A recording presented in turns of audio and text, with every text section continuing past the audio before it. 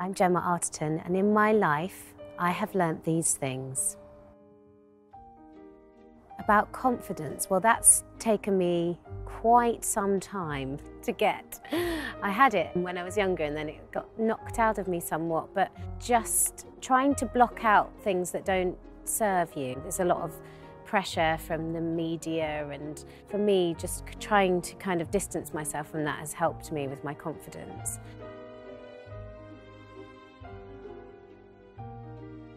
About friendship, I have learnt to cultivate it and really cherish it. I think there was a period in my life where work came first and my friendships suffered, and that's not good. So I don't have many friends, but I have really, really good friends that, you know, I make the time for. It's really important to me.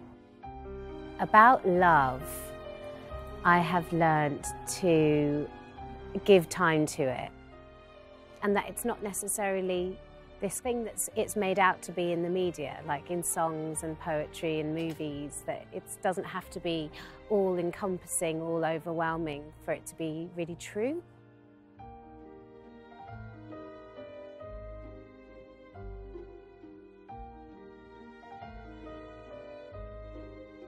What I have learnt about style, well, I enjoy fashion, I enjoy trying stuff on and being crazy, but in my day-to-day life, it's just about feeling good and comfortable and confident.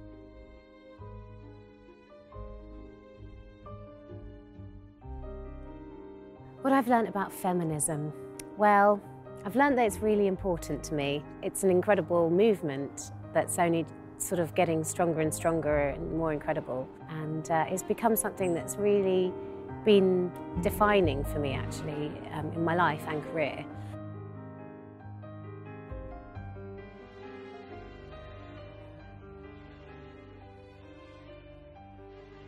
What I've learnt about fame is I don't feel famous myself.